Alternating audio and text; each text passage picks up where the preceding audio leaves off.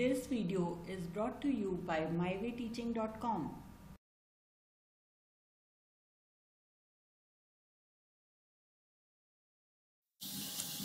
Let us now understand the role of chlorophyll in photosynthesis. And we have been telling you that if there is no chlorophyll, there is no photosynthesis. So chlorophyll is the most important part of photosynthesis. We need to understand that chlorophyll is present in every leaf of a green plant in form of hundreds of tiny structures called chloroplast. See here, you can see these green structures. These are nothing but chloroplast. In fact, it is the presence of chlorophyll which makes the leaves look green.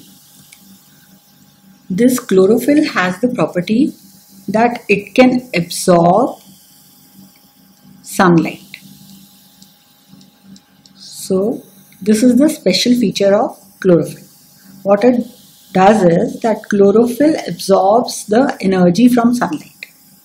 The sunlight energy absorbed by this chlorophyll is used to combine carbon dioxide and water in the green leaves to produce food. So now we can sum up by saying that the role of chlorophyll is that chlorophyll absorbs light energy from sun and supplies this energy to the leaves to enable them to carry out photosynthesis for making food. So basically chlorophyll is what it is doing. It is an energy provider which is trapped from the sunlight. Okay, also in this figure you can see xylem.